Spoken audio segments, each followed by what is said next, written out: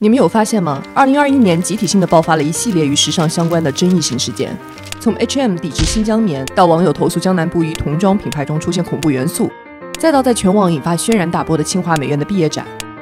知名摄影师陈曼作品中3只松鼠海报中出现的眯眯眼事件。你们有没有想过，为什么这些争议性事件都大规模的爆发在同一年呢？而且最有趣的是，陈曼的照片是他早年的作品，江南布衣的童装系列早就出了，3只松鼠的海报是大前年发布的，而他们都不约而同的在2021年被推上风口浪尖，成为矛盾的焦点，导致整个时尚行业完成了在全民中的出圈。好多时尚圈外的朋友问我怎么解读这些事件，而让我不熟悉的是，2021年为什么全民都开始关心时尚了？时尚圈这个一直以来属于自娱自乐、自嗨、自我欣赏，就像吸血鬼家族一样不与外界通婚的族群，怎么突然就被放到了大众的聚光灯下，接受全民的审视？大家好，这里是天才女友，我是一个爱研究时尚社会学的时尚圈老阿姨。Reza 6的新书中说过，要看清未来，就不能只看1天、1年，而要看5年、10年，甚至更大的趋势。今天我们就会以时尚社会学的角度来深扒一下，为什么2021年会出现那么多的审美争议。前2天我走在上海安福路上，看到街边穿着时尚的一众潮人走过，内心久久不能平静。我心想，这个世界怎么就从我看世人皆土鳖，变成了世人观我应如是了？我不知道你们会不会有这种突然被时代干趴下来的感觉，有的话可以弹幕扣1，咱共情一下。就像我们做时尚这行的，吃的就是自己的审美品味和以此带来的暗中优越感。当这种优越感荡然无存时，我立马升起了一种存在主义危机。历史学家许卓云常用普通人的变化来映照历史，那么这次我就以普通人对比近10年中国1线城市大众的时尚意识觉醒，搭配我拙劣的手绘，来展示一下我这个前浪是怎么被后浪拍死在沙滩上的。10年前，我从全国最好的外语学校毕业，不惜和家人闹翻，一个人只身从包邮区来到了大北京。我爸妈当时不仅不支持我背井离乡，更不支持我去做一个他们根本没听说过的叫时尚视频编导的工作。当时这个行业之星，全国上下几乎找不到既懂视频又懂时尚的人，所以我以无知者无畏，零基础胜出了。于是我从帝都北5环的分租房里，钻进东3环写字楼里的宇宙时尚大刊上班去了。Midnight Show Studio 创始人。2013年，我做了一支名叫《时装电影时代》的视频，用来科普国际上出现的以视频为媒介展示时尚美学的一种叙事形式，在圈内引起不错的反响。而这一年和时尚相关最亮眼的热点是华人在全世界各地抢购奢侈品。在我所在的宇宙时尚大刊，最热门的栏目之一就是 Fashion A to Z， 一个按字母顺序 One by One 介绍国际顶尖时尚品牌的栏目，简单的再直接不过的时尚科普。初入行的我，这时候感觉时尚圈和普罗大众在时尚审美上的距离，简直可以用余光中的这句诗来描述：你在彼岸织你的锦，我在此岸弄我的笛，我们相隔2个世界。2015年，我在宇宙大刊转而负责时装专题。什么叫时装专题？就是时尚类的大稿，时尚界的深度研究，也就是时尚杂志里的知识区。写的选题是维多利亚风在本季有什么样的变体？90年代风潮为什么从政治、文化艺术等多方面影响了当今国际 T 台的格局？这种当时只有圈内人才会热衷的话题。而同一时期，大众时尚意识启蒙的接力棒，不经意地从时尚杂志交接到了各处纷纷崛起的博主手中。博主们干完几个春秋之后，全民时尚意识从了解时尚 A to Z 有哪些品牌，到知道了有哪些单品。也就是说，大家不只知道了 LV， 还知道了他家包包的图案，分老花和棋盘格。包型分 Speedy、Neverfull、Alma 等等等等。当时流行的话术叫每个女人一生都该有一件。一个女人这辈子买只 LV 包是不完整啊！一个女人这辈子买只香奈儿小黑裙是不完整啊！一个女人这辈子买只珍珠项链还是不完整啊！怎么说呢？这一年我的感觉是，时尚圈和大众的距离肯定是缩短了，变成了一个是天上，一个是地下，至少我们在一个世界里。我这里讲的是当年年幼的我的一些感受。我先替大家打一行弹幕：出来混总是要还的，打脸的时候马上就来了。你们期待的转折也快来了。2017年前后是非常有意思的一年，先是网红们来了，首先是淘宝模特，然后是素人美女，通通肤白貌美大长腿，小脸尖下巴大眼睛高鼻梁，构成了这届网红千篇一律的大众情人特征。雪梨、张大奕、管阿姨、张莫凡等均是代表，他们开启了以电商为主的网红变现模式，叫做电商网红，当之无愧。正是这种没有缺陷的网红脸，取悦了最大多数人的喜好，赢得了最大化的流量，转化了最多的带货量。然而，这一波审美趋同的热潮，对于我们业内人来说，简直就是对眼睛的暴力。美和丑的标准好像突然掉了一个个儿，圈里圈外的距离好像再一次被拉远了，甚至南辕北辙，相见不相识。就在这单一的网红脸审美愈演愈烈时，突然出现了大快人心的腹海景现象。听说过腹海景的同学，可以在弹幕上扣个1，看看有多少人被这股泥石流洗过眼睛。一个叫做 Rich Kids Fashion Police 的账号在 ins 上崛起了，针对美图社交网站上 P 图过度、用假货的海量照片，带领群众集体打假，吐槽时金句频出。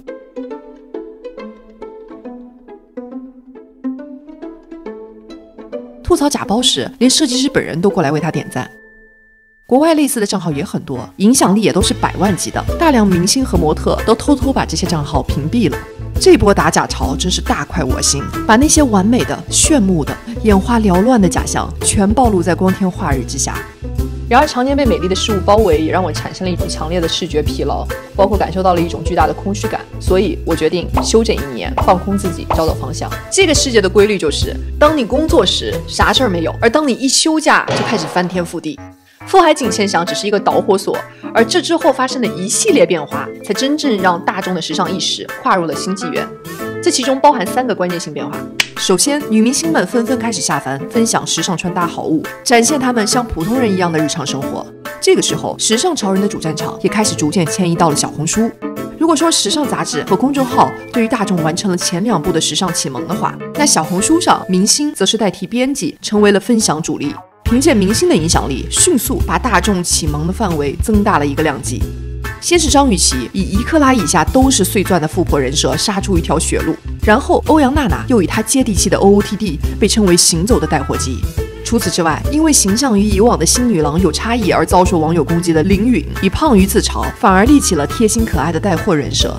这一波变化里，我认为最有趣的关键词不是明星，而是普通人。或者说是明星像普通人一样展现他真实的一面，而这背后的驱动和腹海景现象一脉相承，人们需要真实去打破美带来的焦虑。于是，越来越多的观众开始不满足于只追求外形颜值，而是希望看到真实的个性。从社会心理学的角度来看，看穿假的东西，并且想知道什么是背后的真实，这在自我意识的觉醒中是最重要的一步前奏。同学们可以以这个标准检测一下自己的时尚意识是从什么时候开始觉醒的。腹海景之后的第2个变化是大众对于网红脸的热度开始下降，高级脸和厌世脸等审美风潮开始萌芽。最具代表性的莫过于大表姐刘雯。2017年前后，刚参加完明星恋爱真人秀的刘雯开始成为首个成为大众偶像的模特，也带动超模圈审美一起出圈。我觉得这意味着大众的审美开始能包容更多的层次，甚至那些带点清丽和高冷的长相也不会觉得不能欣赏了。虽然这类有特点的国模脸其实很大程度上受到国际时尚圈对于亚洲脸的审美影响，但是2020年高级脸这样的词出现热度的激增，说明了一个关键性的变化：一直和大众审美有距离的时尚圈内审美真正开始闯入了大众的意识，这2个事件终于重合了。第3个变化现在看起来更像是一种必然，像小红书这样的社交平台，一旦作为审美普及的主战场，普通人也开始有机会成为某一个潮流和趋势的代表。很快，肉眼可见的出现越来越多的小众博主，细分化的代表了某一个审美的分支。无论是真名媛、老年时尚、土酷，还是帅女生、精致大叔，每个审美分支都有他们的代表。你们还私藏了哪些偏小众审美的账号？可以分享一下。这种变化一旦开始，审美多元化才真正成为了可能。也正是这样的趋势变化，促使我在暂别时尚圈后，重新开始创作一些和时尚相关的观点解读视频。无论是介绍圈内的小众人物，还是解析热点背后的社会学思考，我没想到这么冷门的时尚选题，竟然获得了那么多积极反馈。这种感觉真的太好了，比我以前在圈内自嗨的感觉好多了。感谢大家让我开始了这段新的生涯。从事时尚行业这些年，我突然觉得我所从事的行业终于和大众的生活产生关联了。我们是一体的，共同在时代的长河中发挥着我们哪怕非常微小的作用，这让我感到很振奋。因此我成为了一个以分享时尚背后的社会学洞见以及这个时代的审美变迁为主题的时尚社会学博主。说回大众时尚意识觉醒的关键时间点，我觉得2017年是一个关键点。类似富海景这类账号的出现，带起了大众渴望真实的浪潮。明星作为普通人的分享，促进了时尚的普及。再加上各个圈层的小众 KOL， 让多元审美真正有可能发生。所谓草蛇灰线，浮言千里。正是从2017年萌芽的这些变化，成就了2021年的转折点，从而发生了我们开头说的那些争议事件。声援新疆棉事件背后，是大家对于西方变相经济制裁的不满；眯眯眼事件背后，是大家不再满足于不明觉厉，对于审美的冒犯，敢于表达不满的转折点。清华毕业秀背后，是大家对于东方名校该有自己的风骨和审美标准的呼唤。最近听人说，自我意识的觉醒分成几个阶段，而其中一定会经历的就是拥有朦胧的独立意识，而这之前的阶段则是伴随着迷茫、愤怒、焦灼、混乱。而2021年就是这样一个充满着争议、迷茫、混乱的一年。那么这种朦胧的独立意识真的萌芽了吗？就我对小红书的观察来看，2021年时尚穿搭类出现过的最高热关键词，你会发现其中本土诞生的潮流数量已经可匹敌从国际时尚圈输入的潮流。要知道，曾经国内的时尚风潮几乎全是从国际 T 台、媒体、店铺、街头这样一层层传递下来的。这个现象意味着，在膜拜了近半个世纪西方时尚和奢侈品之后，今天我们已经无意识地开始创造自己的原生本土潮流了。这就像自我意识觉醒在经历混乱后可能会迎来的一种朦胧的本体意识。这个意识叫做不用抢，不用抄，我们本来就拥有创造力的源泉。这也印证了我在上海街头的感受。你可能会说，这是上海啊，中国那么多18线城市呢，难道我们最近看到世界有多分裂，同一个中国有多不同的事件还少吗？我想说的是，永远不要低估时间的力量。不信我们把时间拉到更长的维度看。1976年，中国决定要大力发展纺织和服装产业，并聘请法国设计师皮尔卡丹作为中国第一位政府任命的官方时尚顾问。1980年，上海时装公司成立了新中国历史上第一支本土模特队。1989年，广州举办了中国首届女模特大赛。1992年 ，Louis Vuitton（LV） 在北京王府井饭店开设了中国第一家专卖店。1998年，福布斯杂志开始独立发布中国富豪榜。2003年，上海市人民政府决定举办第一届上海时装周，也是同一年，淘宝网诞生。2006年，中国占世界奢侈品市场占有率的12%，仅次于日本和美国。2008年，刘雯走上国际时装周 T 台。2011年，中国成为最大的奢侈品消费国。当把时间跨度拉长，我看到的不再是我这个渺小的前浪被后浪拍在沙滩上的交叉线，而是一条漫长的指数上升的曲线。这个曲线里写着，最近1年的爆发来自于近5年的探索，近5年的探索来自于近20年的启蒙，而近20年的启蒙又来自于近50年的奋斗。我们80后的10年，也许等于00后的10个月，而我们80后的一辈子，也许是咱妈那一代人的几辈子。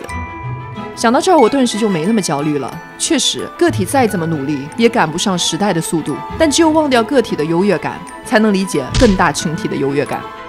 我们正在经历着一场时尚意识的觉醒，而刚过去的1年正是转折之年，而未来10年将是中国审美加速崛起的年代。每个普通人的审美在未来都会是自己的一张名片。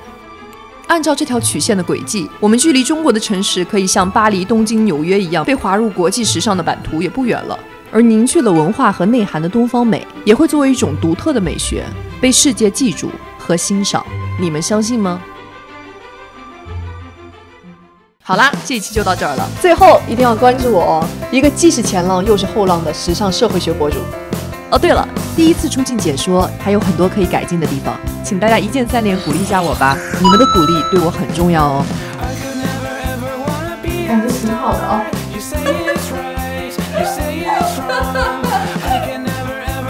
这里是天才女友，眼界改变人生，我们下天见。